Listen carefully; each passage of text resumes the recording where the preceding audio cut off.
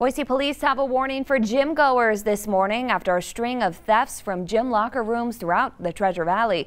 Good morning, Idaho's Anna Silver is live in the studio with more.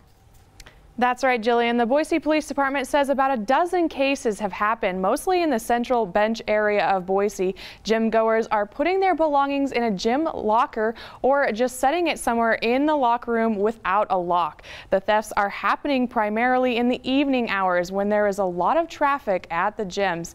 These are surveillance photos of suspects provided by the Boise Police Department. The thieves are looking for anything high-end that they can take quickly and easily from a gym locker. The suspects are going in very quickly and looking for anything of value such as a wallet or jewelry. Boise police have some suggestions so you don't become a victim as well. If you go into a gym, just take your clothes. There's no need to take your wallet in there. Leave it in your car. And if you are going out to your car or coming from your car, leave those belongings where nobody can see them. I always recommend lock them in the trunk or put them where people aren't going to necessarily look right away. Boise police say there could be a possibility that a couple different suspects are working together in the same area. They are asking the public to take a look at these photos they have of the suspects to see if they recognize them.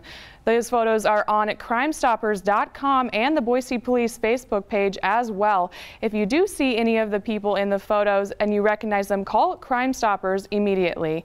The Boise Police Department says to just be aware of your surroundings and don't leave your items unattended in the locker room because someone could be watching for an easy steal. Live in studio, Anna Silver. Good morning, Idaho. All right, thank you, Anna.